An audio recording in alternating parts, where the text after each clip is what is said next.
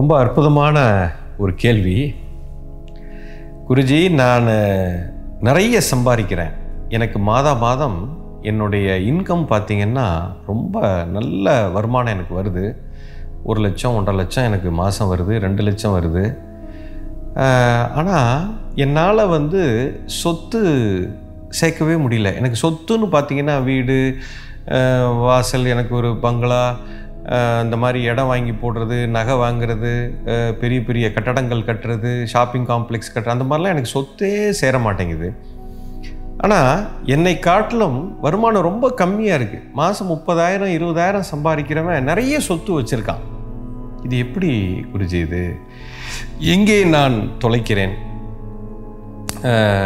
நான் என்னத்தை தவறு செய்கிறேன்? அதாவது இது 2 விதமான திறமைங்க. ஒன்று, பணத்தை சம்பாதிப்பது எப்படி. நீங்கள் ஏதோ ஒரு வேலை பண்ணுறீங்க, ஒரு திறமையான ஆஃபீஸில் ஒர்க் பண்ணுறீங்க, உங்களுடைய ஒர்க்கில் நீங்கள் கிங்காக இருக்கிறீங்க. அப்போ அந்த பிஸ்னஸ் க்ரோ ஆகுது, முதலாளி உங்களுக்கு நிறைய சம்பளம் கொடுக்குறாரு, நீங்கள் நிறைய வருமானம் உங்களுக்கு வருது. அதாவது வருமானத்தை சம்பாதிக்கிறது, பணத்தை சம்பாதிக்கிறது அப்படிங்கிறது ஒரு கலை. சம்பாதிச்ச பணத்தை எப்படி வெல்த்தாக கன்வெர்ட் பண்ணுறது, எப்படி சொத்தாக மாற்றுவதுங்கிறது இன்னொரு ஆர்ட்டுங்க. இது ரெண்டுமே 2 விதமான விஷயம். அதாவது செல்வம் அப்படிங்கிற ஒரு விஷயம் நம்ம வாழ்க்கையில் வரணும்னா அதுக்குன்னு நிறைய பிரின்சிபிள்ஸ் இருக்குங்க. இப்போ ஒரு 5 நிமிஷத்தில் அது எல்லாத்தையும் சொல்ல முடியாது. இது அதுக்குண்டான ஒரு க்ரக்ஸை சொல்கிறேன். இது என்னன்னு கேட்டிங்கன்னா, ஃபஸ்ட்டு இது ஒரு மனநிலை. அதாவது வருமானத்தை சம்பாதிக்கிறதும் ஒரு கரண்ட், இது ஒரு மனநிலை. வெல்த்துக்கும் ஃபிசிக்கலாக என்னுடைய பேங்க் பேலன்ஸுக்கும் சம்பந்தமே இல்லைங்க. It is related to your mind. நீங்கள் ரொம்ப பணக்காரராக ஆகணும், நிறைய சொத்து உங்களுக்கு வரணும் அப்படின்னா உங்களுடைய மனநிலை ஒரு சரியான நிலைக்கு வரணும். இதுதான் பாயிண்ட் நம்பர் 1. அதாவது a wealthy mind will have tremendous wealth. A poor mind will have will not have any wealth. அதாவது ஒரு rich mens mind, poor mens மைண்டுன்னு சொல்லுவோம். அதாவது மனம் ரொம்ப சக்தியாக இருக்கணும், மனம் ரொம்ப ரிச்சாக இருக்கணும்.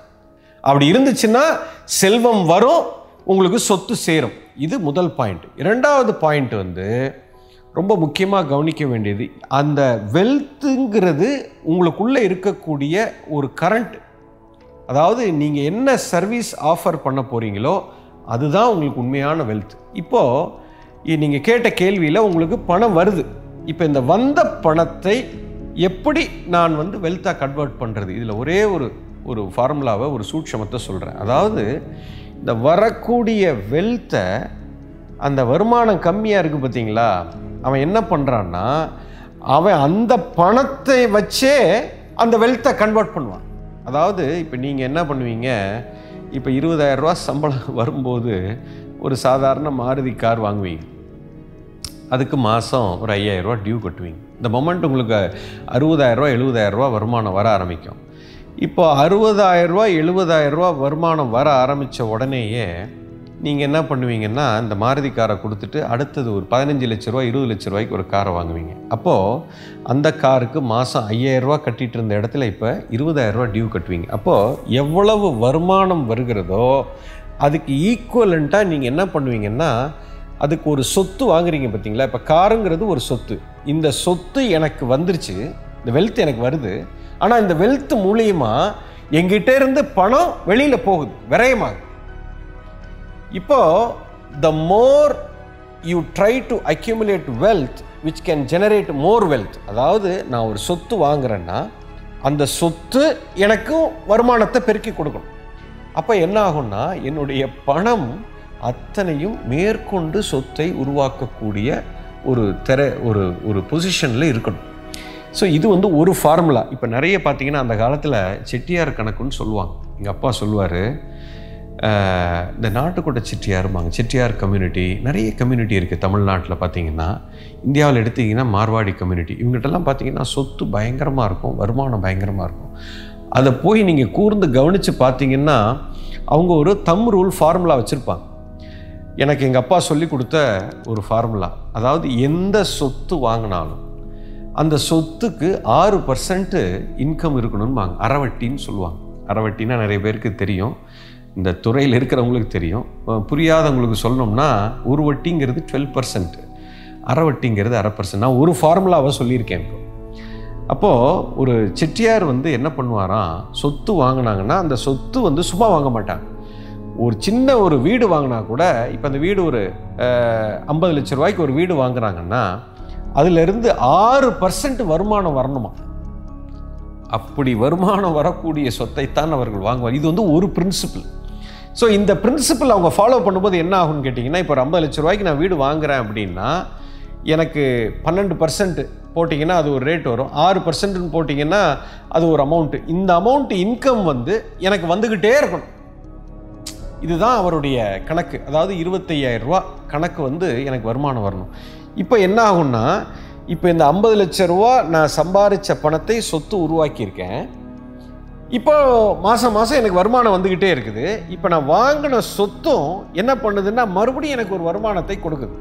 இப்போ இந்த வருமானத்தையும் என்னோட வருமானத்தையும் சேர்த்து இப்போ இவன் என்ன பண்ணுவார், இன்னொரு சொத்தை வாங்குவார். அந்த சொத்தும் 6% வட்டியை கொடுக்கும். இப்போ பாருங்கள், நான் என் எஃபர்ட் போட்டு எனக்கு வருமானம் வருது, அதுக்கு மேலே நான் வாங்கக்கூடிய ஒவ்வொரு சொத்தும் என்னை சாப்பிட மாட்டேங்குது, அதுவும் எனக்கு வருமானத்தை கொடுத்து கொண்டே போகுது. இது ஒரு பிரின்சிபிள். இது மாதிரி இந்த வெல்த் அக்யூமுலேஷன் அப்படின்னு சொல்கிறதுக்கு ஒரு 10 பிரின்சிபிள் இருக்குதுங்க. இந்த 10 பிரின்சிபிளை ஒருத்தர் கற்றுக்கணும். This is an art, there are 2 kinds of things. ஒன்று, பணம் சம்பாதிப்பது எப்படி, சம்பாதித்த செல்வத்தை எப்படி சொத்தாக மாற்றி அதிலிருந்து எப்படி பாசிவ் இன்கம் கிரியேட் பண்ணுறது. இந்த 2 கலையை எவன் கற்று இருக்கிறானோ அவன்தான் சொத்து சேர்க்க முடியும். நிறைய பேருக்கு இந்த சொத்து நிறைய வச்சுருப்பாங்க, வருமானமே இருக்காது, அதுவும் பிரச்சனை தான். நிறைய பேர் வருமானம் நிறைய இருக்கும், அவனுக்கு சொத்தே இருக்காது, ஓடிக்கிட்டே இருப்பான். அவன் நின்றுட்டான்னா வருமானம் நின்று போயிடும், இதுவும் பிரச்சனை. ஏன்னா உங்களுடைய நேரம் உங்களை நேரமே இருக்காது. பணம் நிறைய இருக்கும், ஆனால் நேரம் இல்லாமல் அதை அனுபவிக்க முடியாமலே போயிடும். ஸோ இது இரண்டும் 2 விதமான கலைகள். இது நீங்கள் கற்றுக்கணும். You understand, they are not வருமானம் சம்பாதித்தால் மட்டும் போதாது, அதை அப்ளை பண்ண விட, அதை அப்ளிகேஷன் ஆஃப் ஃபண்ட்ஸ்ன்னு சொல்லுவோம். அதை சரியான இடத்துல சரியான முறைப்படி செய்ய வேண்டும். இது ஒன்று. இன்னொன்று, அந்த வெல்த் அக்யூமுலேஷன் அப்படிங்கிறது ஒரு மனநிலை. உங்களுடைய திங்கிங் பேட்டர்ன், உங்களுடைய தாட் ப்ராசஸ், உங்களுடைய உணர்வு, அதாவது இந்த சொத்து சேர்க்கிறது அப்படிங்கிற விஷயத்துக்கும் உங்களுடைய உணர்வும் சம்பந்தப்பட்ட விஷயம். உன்னுடைய எண்ணம், உன்னுடைய சொல்லு, உன்னுடைய சுவாசம், உன்னுடைய செயல், இந்த பிரபஞ்சம், இது எல்லாமே கனெக்ட் ஆகிருக்குங்க. இதுக்கு பின்னாடி ஒரு பெரிய சூட்சமம் இருக்குது. இந்த கனெக்டிவிட்டி கரெக்டாக இருந்து இந்த ஸ்கில்லும் உங்களுக்கு வந்துடுச்சு அப்படின்னா இது எல்லாமே வரும். இந்த 2 விஷயத்தை ஒருத்தன் எப்போ புரிஞ்சுக்கிறானோ இவனுக்கு கொஞ்சம் பணம் இருந்தாலே போதும், மிகப்பெரிய ஒரு சாம்ராஜ்யத்தை நீங்கள் உருவாக்க முடியும். இந்த ஃபார்முலாவை நீங்கள் கற்றுக்கணும், அவ்வளோதான். You understand?